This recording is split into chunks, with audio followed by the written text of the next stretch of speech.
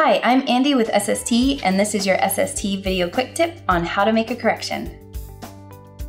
The first step is to update the editable forms for the student. Once you have made the correction, save the form and click the print button. When you click the print button, the form will be downloaded and saved as a PDF file.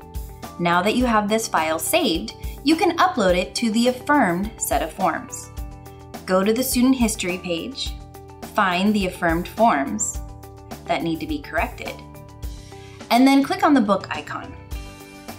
Click on the green button next to the word attachments. Name the attachment, maybe something with the word correction in it.